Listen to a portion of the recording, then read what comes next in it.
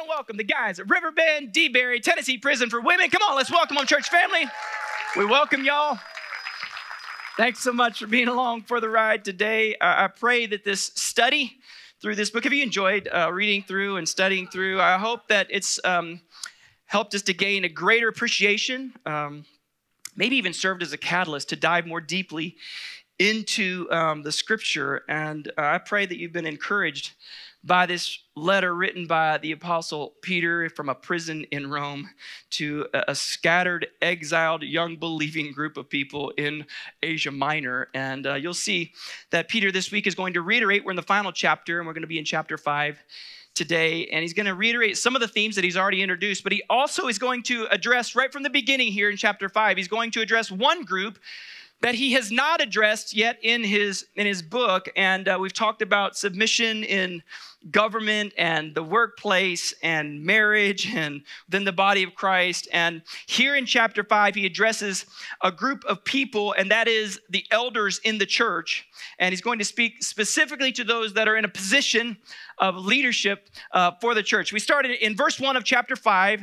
For those of you that are guests, we each year we take a book of the Bible and we just take it line by line, verse by verse, and dive in as deeply as we can and learn from it. So this is where we start. And he goes, I exhort the elders among you.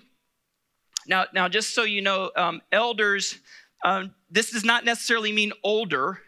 It just means that they have a position of leadership. In fact, in your SOAP reading yesterday and today, you got to read some of the qualifications and the parameters and some of the things that are expected of elders and people in leadership within the church. For those of you that are guests, we have a SOAP reading guide: scripture, observation, application, and prayer. And we read a chapter a day, and then we kind of recap it a little bit on the weekends. But you read through yesterday in 2 Timothy, and then today you're going to read in Titus some of the qualifications of these elders, not necessarily older, but elder. Doesn't mean old man. Now, they could be older, but it doesn't necessarily have to be. What they do need to be is a person of wisdom and faithfulness, okay?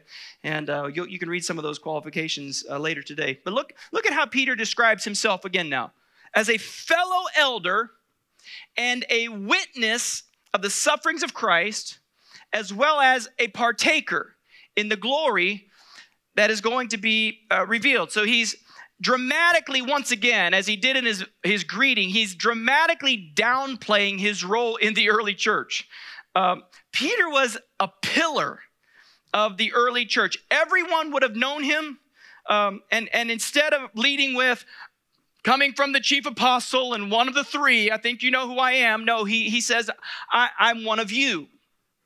I'm on the same level with you, and he gives them a present understanding of who he is. He is a fellow elder. And then he says, I'm also a witness of the sufferings of Christ. So now he not only appeals to his present state, but now he's appealing to something from the past. He starts with the present, fellow elder, and then he goes to the past, a witness of the sufferings of Christ. And he says, the reason I've been telling you to follow this example of Christ as suffering and to follow in that because you're joined to him is because I saw it firsthand. I was a witness to perfect suffering. We saw last week that Christ was perfected in his suffering, and he's reminding us that he was a witness to that perfection happening in the life of Christ. So he appeals to his present, a fellow elder, and to the past as a witness the sufferings of Christ. Then, of course, you might guess now he then appeals to the future. And he says, I am a partaker in something that is going to be revealed. He points us once again to this future, living, abiding hope that's being held for us in heaven. And then he says in verse 2, watch this. He says, be shepherds. Be shepherds. I think that's an interesting image, of course, used all throughout Scripture. But maybe you've never asked yourself the question, why is shepherd the most appropriate metaphor for someone who leads the church? Well, a few thoughts on that, if I can speak into it just a little bit. To be a shepherd, you have to commit to a position of humility. It's actually not a position of elevation. It's a low position. It's a position of serving not being served. And if you ever get around a shepherd who wants to be served rather than to serve, he's not really a shepherd. Okay, it's a low position. Here's another reason why I think they use shepherd, and maybe I can just have a transparent moment with you this morning. It's appropriate metaphor because being a shepherd is hard work and it's often frustrating because you have to work with sheep. Okay. Sometimes sheep bite and they have the taste for shepherd. Now,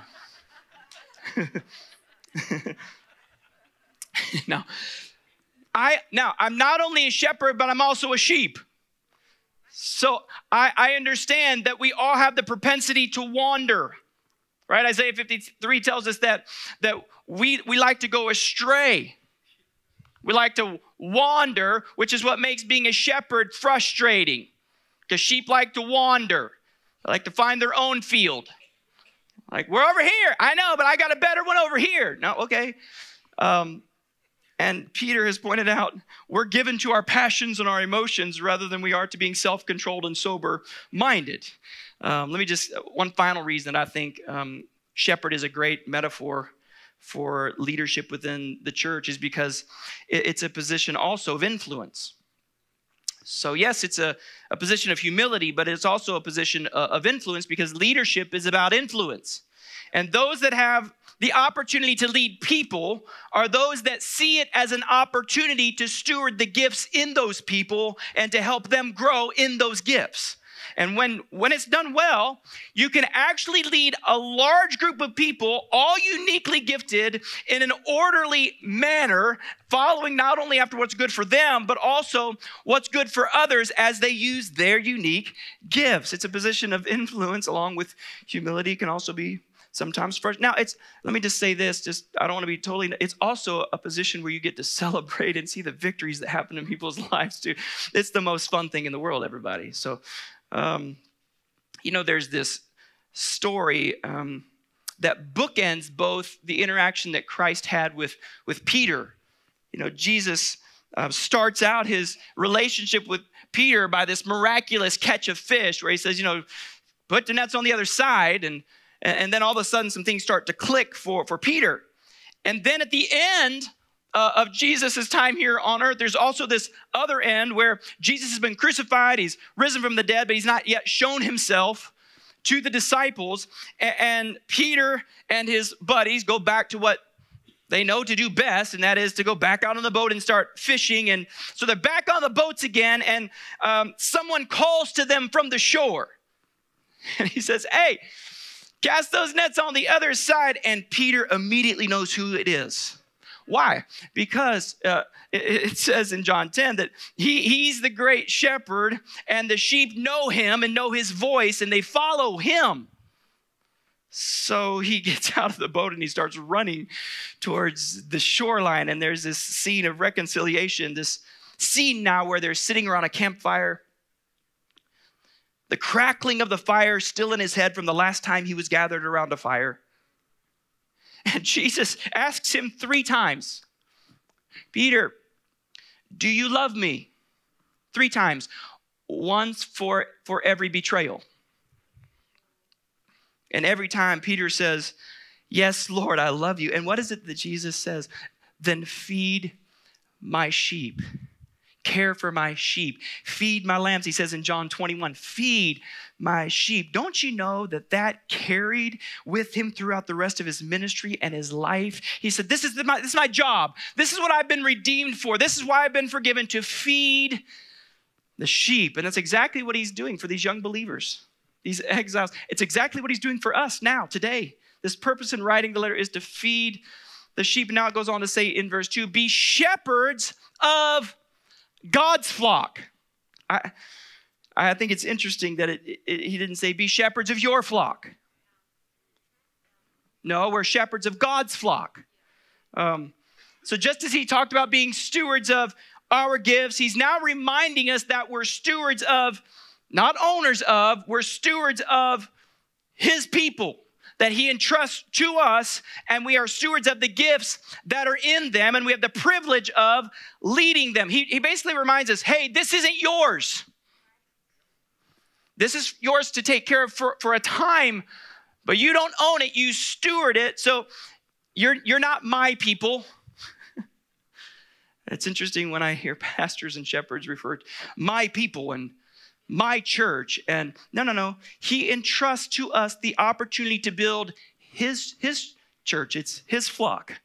And then Peter gives us 3 ways now in verse 2 and 3 how we ought not to shepherd people. He goes on to say this: be shepherds of God's flock that's under your care, watching over them. Now 3 ways how we should not lead when we're overseeing people within the life of church. Not under compulsion, but because you are willing, as God wants you to be. Not pursuing dishonest gain, but eager to, again, it's a place of service, not being served, not lording it over those entrusted to you. Again, he's entrusted people to those, and we're stewarding those people and the gifts that are in them, but being examples to the flock, not under compulsion.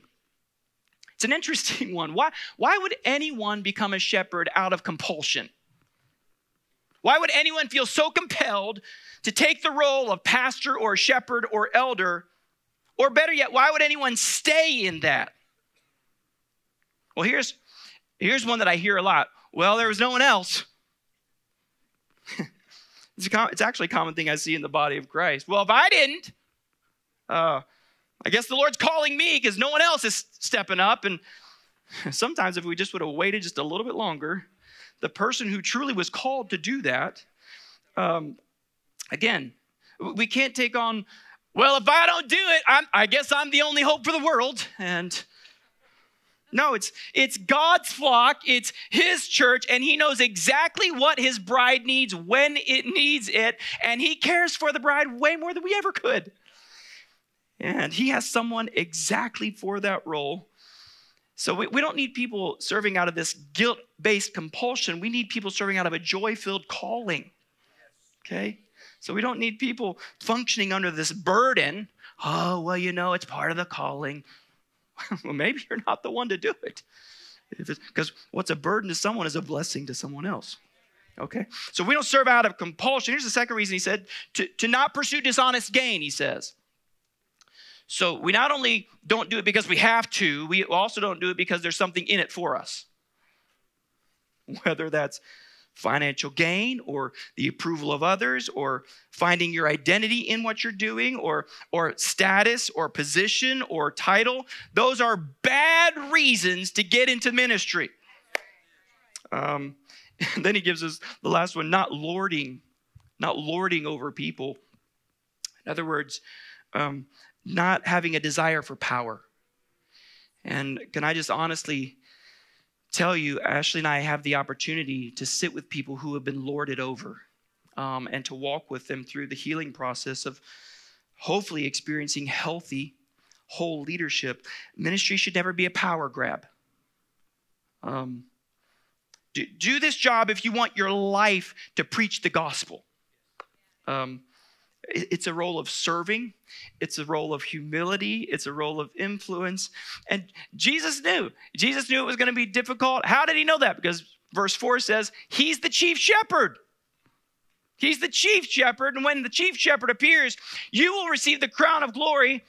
Again, that will never fade away, referencing a crown that would have been given to those that competed in races and competitions, and they would put a crown of laurels or leaves on their head, but it was a fading crown.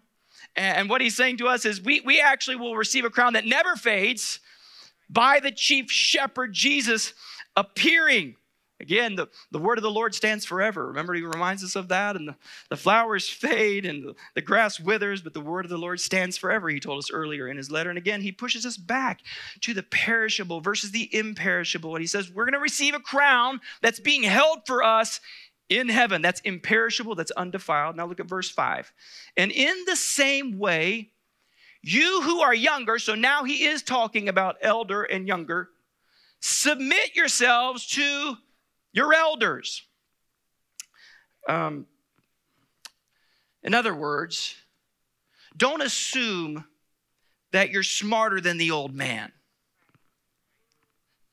I mean, you're incredibly creative and brilliant, but just don't assume that you know a new thing that they don't know about, and maybe you do know a new thing, but maybe you just need to wait, because you probably do know something. My daughter knows way more about my phone than I do. So something was going wrong with my phone the other day, and I was like, something's going wrong with that. And she took it, here you go, it's fine. It's been that way for 2 months. What in the world? I should have just told you that.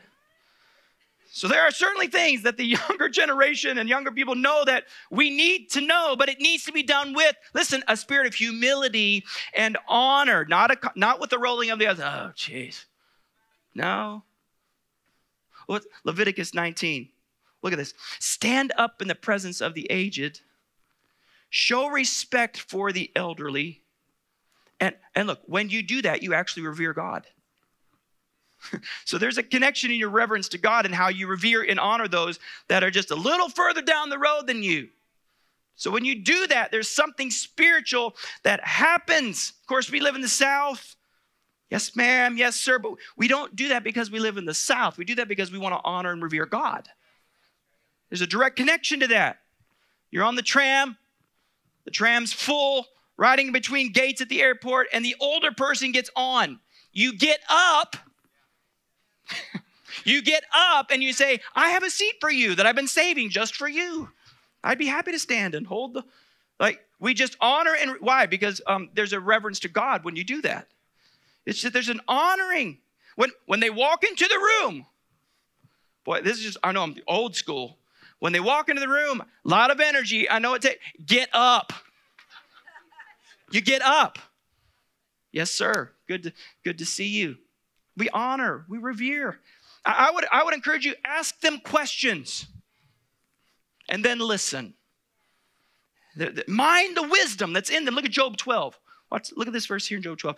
Is not wisdom found among the aged? Does not long life bring understanding? Get inside their minds. Get inside their heart. I promise you, if you do, you will learn something. Now, yes, you can certainly bring ideas to the table and suggest some things, but Peter's just reminding us what he's already told us. We do it with a gentle and quiet spirit, not a quarrelsome spirit, not a condescending spirit. Go back to verse 5 now, 1 Peter chapter 5, verse 5. Look what it says. And in the same way, submit yourselves to your elders, all of you. Now, he switches now. He's talking now to the whole body of Christ now. All of us. All of you, clothe yourselves with humility toward one another. Humility is a rare virtue in our world today. It's something that when you see it, you recognize it because it is so rare. Meekness and not powering up on people. And Peter says we should humble ourselves in our relationships with one another. In fact, this humility before one another and before God, it's actually the position of greatest strength. There's strength in it. This phrase here, clothe yourselves, here's what it means. It means this: to tie something onto oneself, such as a work apron worn by servants. Let me just read it. Okay, clothe yourselves. Here's what it means: to tie something onto oneself, such as a work apron, meaning you're going to work, worn by servants. I can't help but think that Peter is reflecting back on an experience that he had with Jesus. You remember in his last night with the disciples, the Last Supper, it's the night before he would go to the cross, just 4 days after he rode into the city. And he came riding in, celebrating, and now he's sitting around a table with his disciples, partaking the Passover meal. It's early in the evening, and John 13 says that Jesus gets up from the meal. He took off his outer clothing, and he clothed himself in humility. Jesus, he didn't come to be served, but he came to serve. And he proceeds to wash the feet of the disciples. Remember what happens when he gets to Peter? You're not doing that to me. I mean, Peter, he's so predictable, isn't he? You're not doing that. And he basically says, you don't understand what I'm doing. And he explains a little bit. And then he goes from that to well, then just wash my whole body then. This is Peter. He's like 0 to 10. I mean, just back and forth. But you know what? He's like, Jesus basically says, I'm going to go lower than you. I'm going to intentionally go lower than you. And he models something for his disciples. He not only models humility and takes this posture of serving, but he also models this principle of making the choice to do something over and over and over again. Because, washing of feet was something very common in these days. I mean, every time they would come in from being out and about, the servant would wash the feet. And what Jesus does is a demonstration of a regular, faithful, humble, repeated act of forgiveness. Because within the body of believers, what did Peter tell us last week? That we are to have earnest love one for another and cover each other, cover up to a multitude of sins. So what does that mean? We're going to have to wash each other's feet. You know what? In order for us to keep moving forward in our relationship, I forgive you. I forgive you. I forgive you. And you extend that forgiveness to me. And we commit to washing each other's feet. It's not just this act of servant. It's this act of ongoing forgiveness being in our relationships with one another, because we're going to do things that need to be forgiven. Remember, there's a multitude of sins in the body. It's another reason that I think he tells us this story, because there's another experience that Peter had with Jesus, where he comes to Jesus and he says, Jesus, how many times should we forgive someone?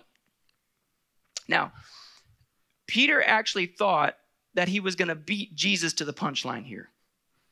Because what was taught in that day, here's what the rabbis taught. You had to forgive someone up to 3 times and then you were done. Okay, so when Peter asks the rabbi the question, how many times, he thinks the answer that Jesus is going to say is 3 times. And so that's why he beats him to the punchline. He wants to be the straight A student here. And he goes, how many times should we forgive someone? Up to 7 times? Straight A, because I've more than doubled what all the rabbis are saying. And then I picked this perfect number. And then Jesus says, 70 times 7. What? He thought he was going to impress Jesus. No, 7 times 70. So what does Jesus mean now? Okay, well, we're going to start now. That's a lot of tallying. I got to do 1, 2, no. And now I start keeping track. Jesus takes the number 7, which is the number of completeness, and he pairs it with another number that symbolizes testing and completeness. 7 times 10 times 7. Completeness times testing times completeness times testing times completeness. Over and over and over and over, as many as it takes. That's how many times you should forgive, Peter. How many know that's going to be a test? But by the way, if you know how many times you've forgiven, then you haven't forgiven. Jesus shows Peter this principle in the washing of the disciples' feet. We are to love one another earnestly and to cover. That's how we enter a posture of humility, serving, forgiveness. Look at this passage in Luke chapter 6. Watch this. Why do you focus on the flaw in someone else's life and fail to notice the glaring flaws of your own life? Well, let's just bow our heads and pray right there, everybody. How could you say to your friend, here, let me show you where you're way off, where you're wrong, when you are guilty of even more than they are? Goes on to say, you are overly critical, splitting hairs and being a hypocrite. You must, here it is, your posture of humility, acknowledge your own blind spots and deal with them before you will be able to deal with the blind spot of your friend. Boy, it's just those blind spots are just so frustrating, though. It's that sheep thing all over again, isn't it? Look at Romans chapter 12, verse 3. Look at this. Because of the grace God has given me, I give each of you this warning. Don't think you are better than you really are. Be honest. This is where a lot of us get off track. We're not honest in our self-evaluation. Measuring yourselves by the faith that God has. So much of humility has to do with self-assessment. accurate self-assessment and self-awareness. And he goes on to say in the same chapter, look what he says in verse 16, the same chapter, live happily together in a spirit of harmony and be as mindful of another's worth. So we're gonna take the low position as you are of your own. Now, don't live with, he says, watch, don't live with a lofty mindset. You're thinking yourself too important, but be willing to do the menial tasks. Let me tell you what that means. This is great. It means to adjust yourselves to humble situations. Oh, man. I'm going to adjust myself. I don't do those kinds of things. He's telling us that that's what we're all called to do. We adjust ourselves to humble situations. And we identify with those that are humble-minded. Don't be smug or even think for a moment that you know it all. Which means you're going to have to choose to put on humility, to clothe yourself in humility. And it goes on to say now, Peter chapter 5, verse 5 goes on to say now, clothe yourselves in humility toward one another because God opposes the proud. I don't think we fully understand the weight of that. Because if there's anyone that I don't want opposing me, it's this guy. David wrote in Psalm 138, watch what he says. Although he is greatest of all, he is attentive to the humble, and this is how powerful it is, he keeps his distance from the proud and the pompous. So you either choose pride or humility. If you want opposition and resistance and God to be distant, choose pride. But if you want to be close and you want the attention of God and you want the grace and the favor of God on your life, you're going to have to choose to go to the low place, to the places that require humility. Peter is showing us what humility and submission looks like in this horizontal relationship one with another. And now he transitions to now what this submission and humility looks like in our vertical relationship with God. Look at verse 6 now. He goes on to say, humble yourselves therefore, based on what? Based on God opposing those that are proud and giving grace to those that are humble. Therefore, humble yourselves under God's mighty hand. Now, I don't know, that phrase, I read it 4 days ago, over and over again, and it scared me. Do you know how much power is in God's mighty hand? And he says, you humble yourself under that. I mean, there's something frightening, a little terrifying about the mighty hand of God. But then as I thought about it more, it was also incredibly comforting. Like, the mighty hand of God is not only extended in strength, but it's also in care and protection. It inspires me with a holy reverence, and at the same time, it gives me the deepest security. David in Psalm 91, watch what he read.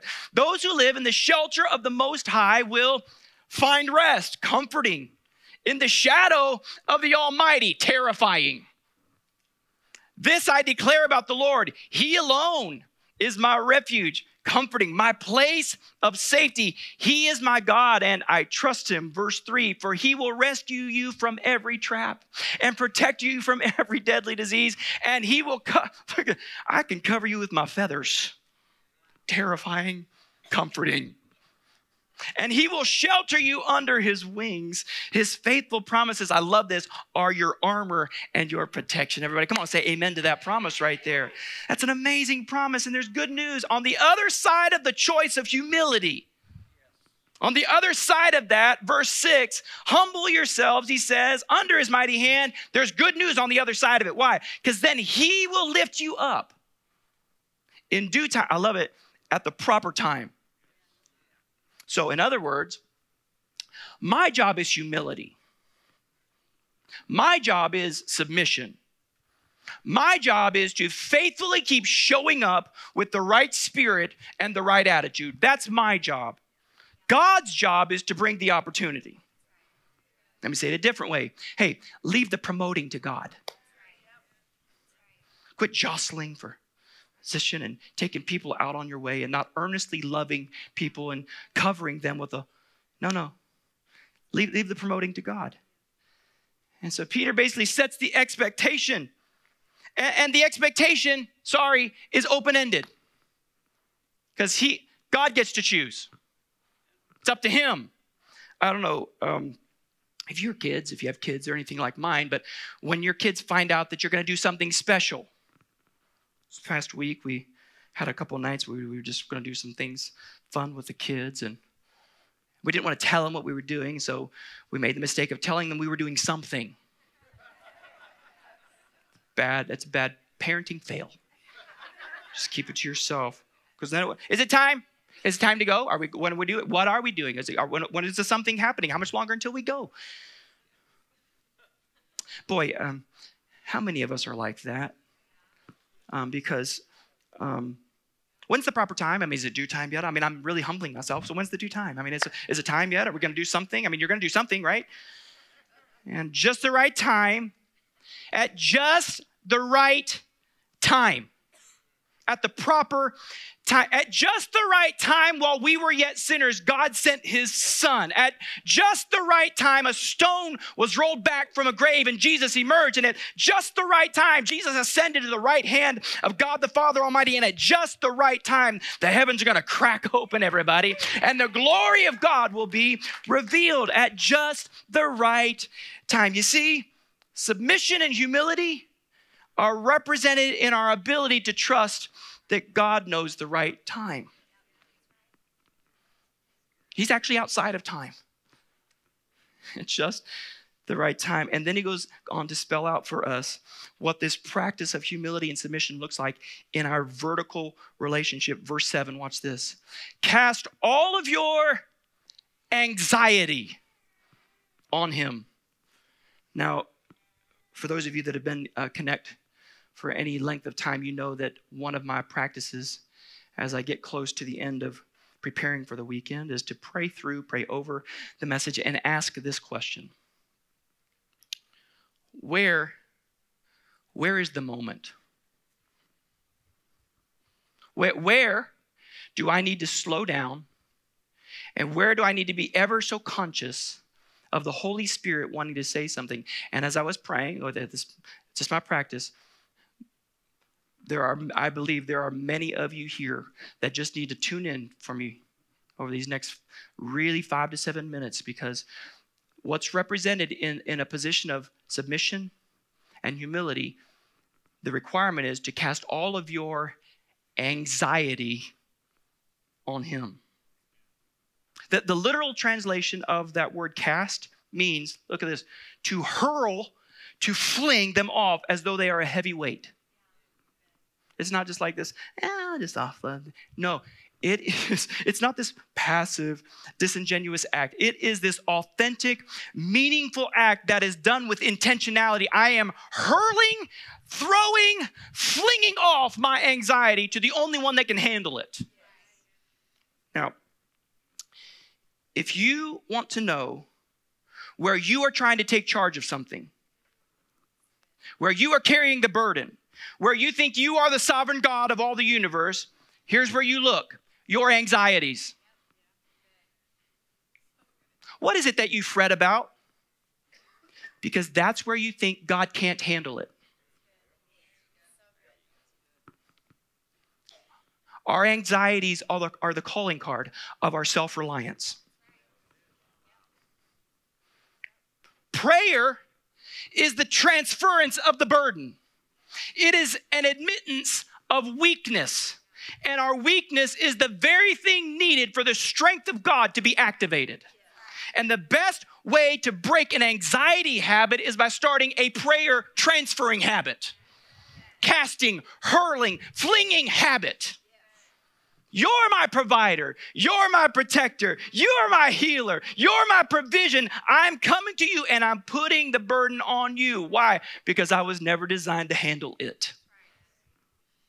And if you want to know where you're stepping into the place where God should be, look to your anxieties.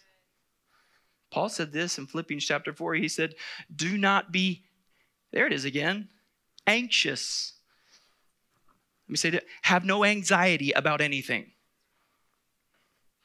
That word anxious and anxiety, it's synonymous with the word worry. It's this thought. I wonder if this is going to happen. Or what if this happens? What if they find out that I'm ill-equipped and unprepared? What if they find out that I'm a fraud? That I'm really, what if this is going to happen? And then your whole life is based on a thought that isn't even based on reality.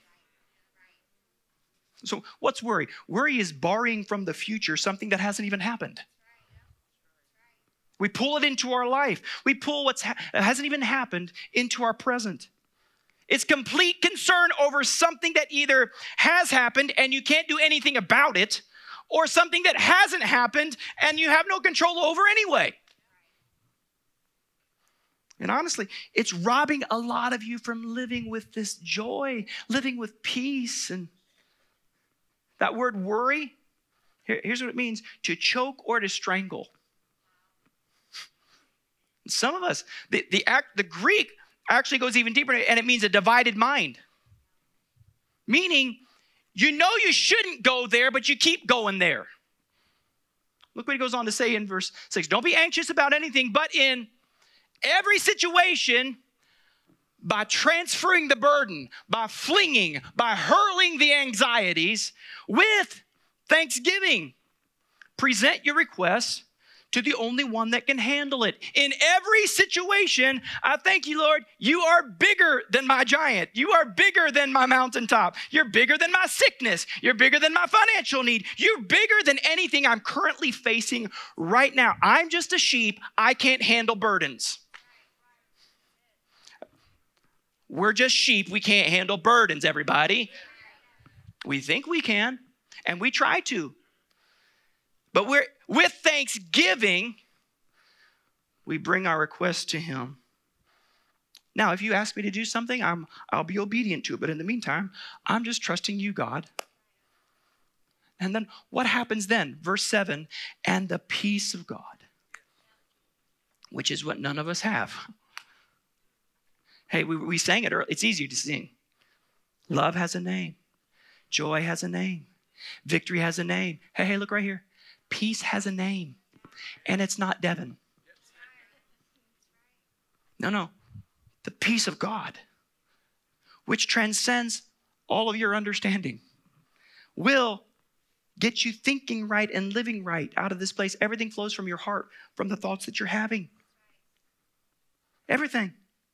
The peace of God comes. So when I'm troubled and I'm upset, I go to the Lord and I say, Lord, I'm doing what you told me to do.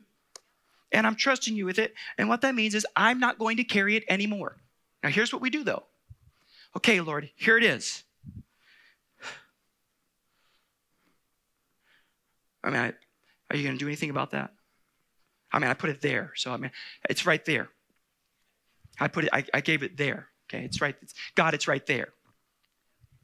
Well, if you're not going to do anything, okay, I'll just pick it back up.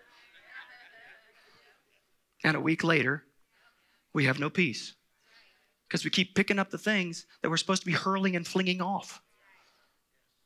Jesus talked about this. He asks a great question in Matthew 6. Look what Jesus asks. Can any of you add a single hour by worrying? In fact, studies have shown you shorten your life by doing that.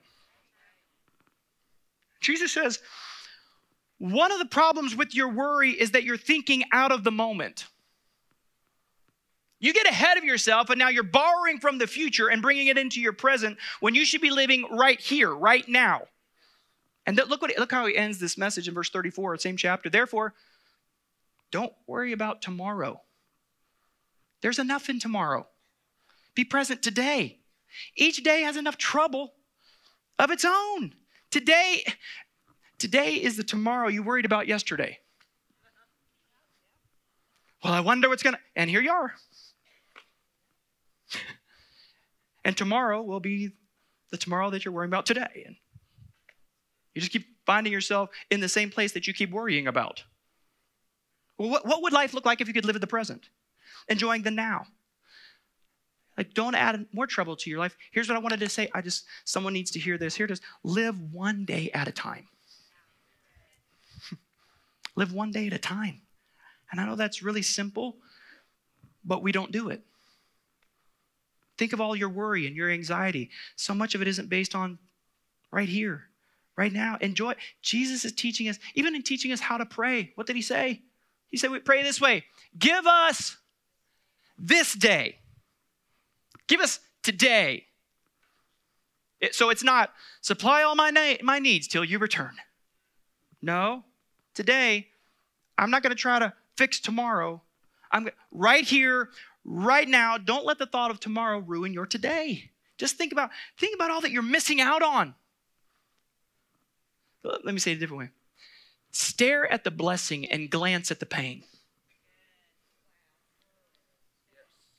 Like focus on the blessing and quit giving all your focus to the pain and to the situation. And don't let the thought of tomorrow ruin your today. You can carry it or you can cast it. Carry it or cast it.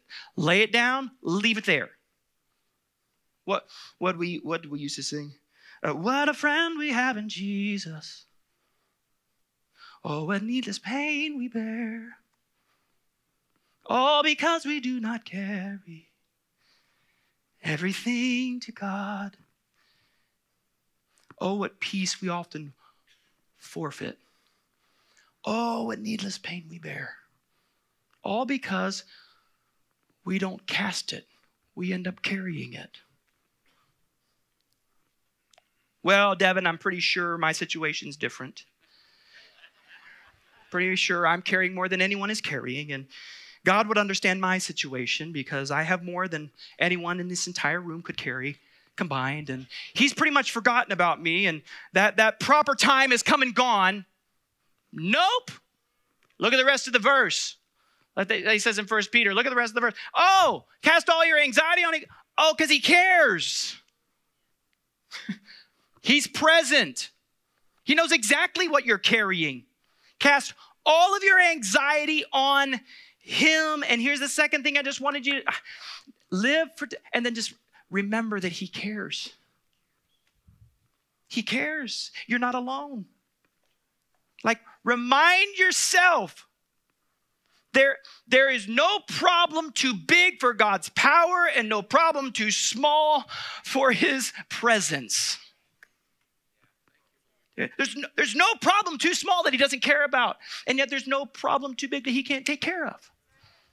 You know what he's waiting? He's waiting for you to invite him into the process and for you to cast it, to fling it, to hurl it. Stop carrying what you were never designed to carry because we want to handle it. We want to control it. We're sheep. I'm a sheep. I can't handle it. And now I know I'm alone in that, obviously. Like, well, we'll be praying for you, brother. I'm handling it just fine. Thank you. Psalm 55, watch this. Psalm 55. Pile your troubles on God's shoulders. He can handle it. Broad shoulders. He'll carry your load. He'll help you out. He'll never let good people topple into ruin. Now verse 8, 1 Peter chapter 5. We're coming down the stretch at first. Don't you love 1 Peter? So because of that, be alert and of sober mind. So he's going back to that thought he had last week. Be sober-minded, self-controlled. Be alert. Your enemy, the devil, prowls around like a roaring lion looking for someone to devour. Now, he's telling this after he's already told us to get rid of the things that we shouldn't be carrying because there's an enemy that's looking to bring more into your life. And the more you try to carry, the more loaded you get down with. I mean, you're under this burden of things because you refuse to cast it off. So in other words, wake up. Be alert. Get woke. Do something. All you young people. You can't just kumbaya your way through this life. Thinking that, well, if I leave him alone, he'll just leave me alone. Nope, that's not actually how it works. Your enemy is constantly walking around checking to see if your doors are locked. I mean, he's looking for an opening. And then Peter gives us he gives us this description of how he works, which is actually very similar to the way that God described him working when he was describing sin in Genesis chapter 4, talking to Cain. Look what he says in Genesis chapter 4. God talking to Cain, if you do not do what is right, watch out, because sin and Satan are synonymous. Sin is crouching at the door, ready, again, analogy to the, so if you haven't seen it yet, cats, Satan. Yeah. That's right. See, I knew you were spirit discerning people. I knew that. Crouching at the door, ready to pounce on you. Walking around, seeing if you left an opening for him. Satan and sin are synonymous, which means you can't just be sauntering, whoa,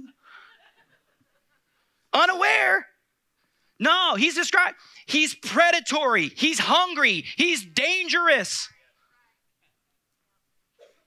But here's the thing. He's roaring, but he's not biting. Like, let me give you a tactic of the enemy. He's all bark and no bite.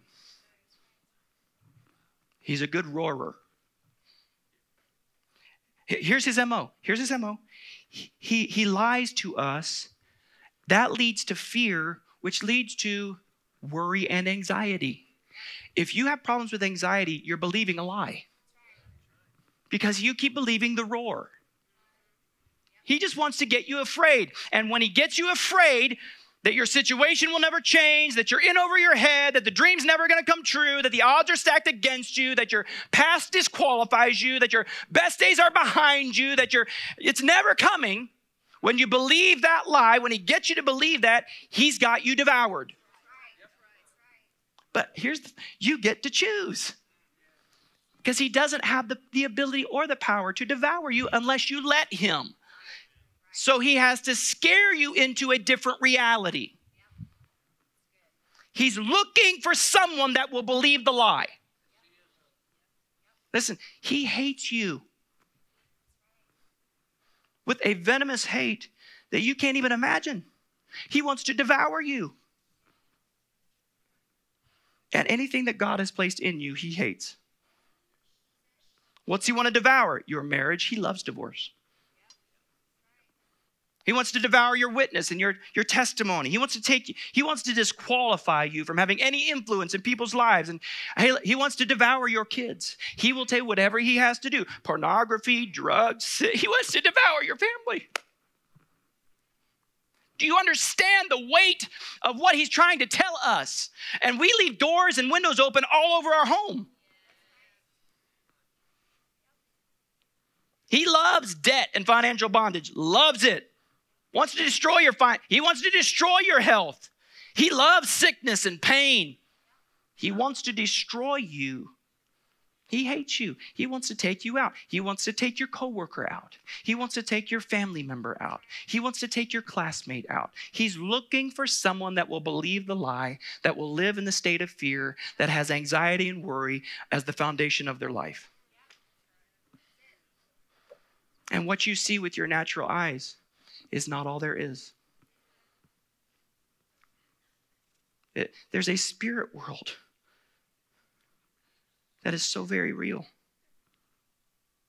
So, and have you ever noticed that it's at the point of vulnerability in your life, wherever you have sensed a weakness in your life, that's where the temptation comes? That's why Hebrews chapter 12 says you've got to throw off the things that easily entangle you, that hinder you, because those are the things that easily trip you up. And he knows those things. So you're trying to give up the party lifestyle and your friend shows up with the keg. And you're going, oh, great. You're trying to purify your mind, and that's when the image comes up on your phone. And you're trying to get out of debt, and that's when they have a sale. It's just whatever it is. Now, let me just give a disclaimer. Everything is not the devil. Let's not be the church that blames everything on the devil. Okay? Sometimes you need to stop casting out the devil and just have some self-control. Okay? And Peter said, be self-controlled and sober-minded. That means you can control yourself. But you keep dancing with the devil and wondering why you're still in hell. I mean, there are some things that actually don't need a miracle. They just need discipline. So it's not always the devil, everybody. That dessert comes by, oh, here comes the devil. No, self-control. No, thank you. But the devil's setting traps, isn't he? Wherever you're weak, he attacks. 2 Timothy chapter 2, watch. Then they will come to their senses. Listen, you got to wake up. Be alert. They'll come to their senses and escape from, he's setting a trap for you, which he uses to catch them whenever he likes. And then they can begin doing the will of God if they will escape from the trap. But you keep trying to do the will of God and still saying yes to the trap. You can't do it. The devil sets traps. He wants to take you captive. He blinds your mind from the truth. He deceives you. He robs and steals and chokes out the word from our lives. And he sets a trap to ensnare you into a lifestyle that's destructive. And you need to recognize you are in a battle. He's planning, plotting, scheming, measuring you for an opportune time, the Bible says. And I'm convinced that the enemy attacks in mainly two areas. This is what I'm seeing in our society today. Mainly two areas. The first one is the home. Because if he can destroy the home, he has a bunch of orphans with no identity in Christ. Our most precious and needed relationships, the family, he will attack it. And then here's the second place where I just see it's the next generation. You want to know the greatest battlefield in our world today? It's in the campuses. Our kids are going to the greatest spiritual warfare every day, and we send them out without even a blessing. Good luck! Even you put your hands on them, speak life over them, and declare the blood of Jesus over their minds and over their hearts, and like send them out with some help.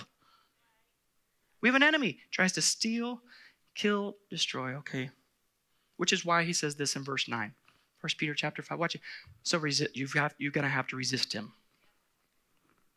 Stand firm in the faith because you know that the family of believers throughout the world, all believers are suffering. So now he's been talking submission. And now he gets to the enemy and he goes, no, not submission, resistance. And then he encourages us. This is encouraging to me. You're not the only one. Now, you can choose to be the only one. You can choose to isolate and you can choose to try to take it on yourself. But just because you choose to do it alone doesn't mean that you're the only one dealing with it. Which is why he then gives us more encouragement in verse 10. He goes on to say this, watch. And the God of all grace, who called you to his eternal glory, again, he's pointing us to the future, after you have suffered for a little while, he himself will restore you and make you strong, make you firm, make you steadfast. Verse 11, to him be the power. Another translation says be the dominion, both now and forevermore. And everybody said, amen, amen. You've suffered for a little while. Feels like forever, Dev.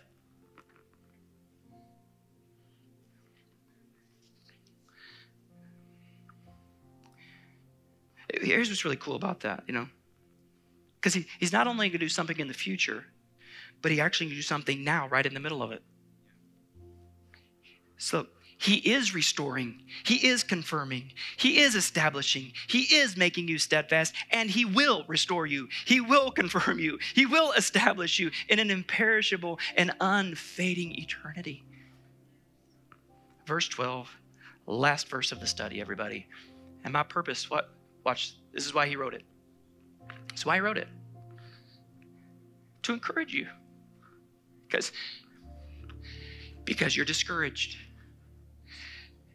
And you're carrying around things that you shouldn't be carrying. And you refuse to cast it. So he's trying to assure you to have confidence that what you are experiencing, God's grace is in the middle of it. So, hey, stand firm. Stand firm. And this is what the apostle would hope is ringing in your ears as we finish his letter. He's pointing us to this living hope, unfading, that one day will be revealed. Hey, put your hope there, friend. In the meantime, what you're experiencing, God's grace is in the middle of it. His grace is available to you as a part of what you're walking through. But you need to make the choice to stand. And in order, it goes against everything we think. In order to stand, you have to humble yourself. I mean, in order to stand, you have to stop carrying the things that the world tells you you're strong enough to handle. Because the world keeps onloading, and we need to be offloading. What do we cast it, fling it, hurl it, so that just like when Jesus came riding into the city, you could invite him into your situation, into your life, into your family, into your marriage, into the stress, into the chaos, into the worry, into the fear. And come on, see Jesus riding into your situation on Palm Sunday. Come on, invite him into your situation today. Come on, celebrate it. Invite him into the place where you are experiencing anxiety. Because, friend, that's the place where you don't think God can handle it. Our anxieties, they are the calling card of our self-reliance. So how do we stand firm? We cast the burden. We transfer the burden. And we humble ourselves and submit in Jesus' name. And everybody said, come on, let's pray. Lord,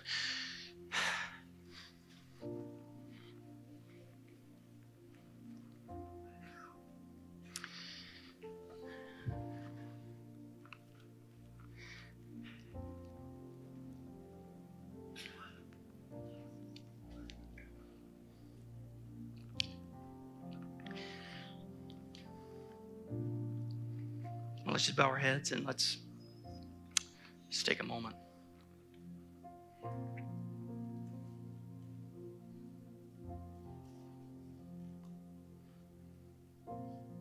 God stopped me in my study time to ask you, what anxiety are you carrying, friend?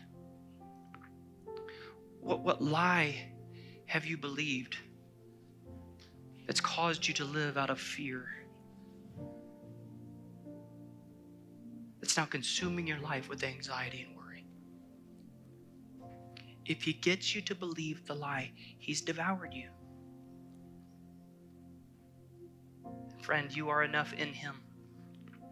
You're enough in him. I mean, I just sense there's a lot of people here this morning who've been carrying things you just weren't designed to carry.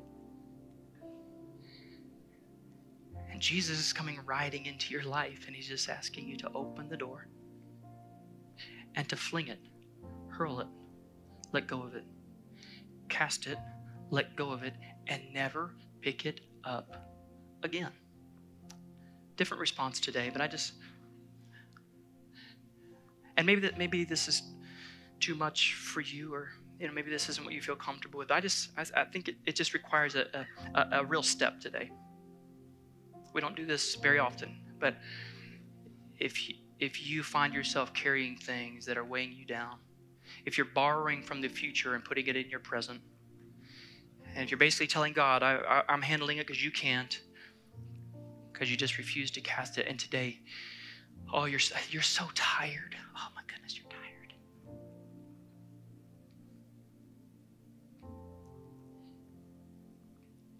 You're exhausted.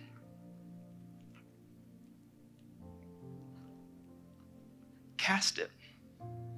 Let go of it. And if that's you today, I want you to stand. I want you to take a step. I want you to do something that requires just a tangible expression. Come on. Come on. God stopped me my study time for you this week. Come on, cast it. And just as an act of come on, just open your hands and See yourself letting go. See yourself casting it. See yourself releasing it to the one that can handle it. Come on. Come on, all across this place. And let's just extend our hands and receive his. Come on, let's just rest in his presence. He's here. He wants to bring peace. Peace has a name. Hope has a name. Victory has a name. It's Jesus.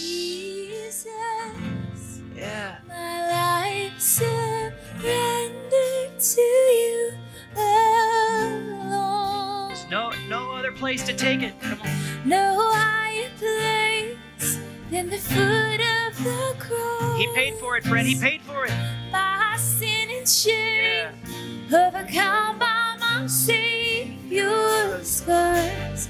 My Jesus, my life surrendered to you alone. Let's sing it out. No higher place than the foot of the cross. Let's release it to him. My sin and shame,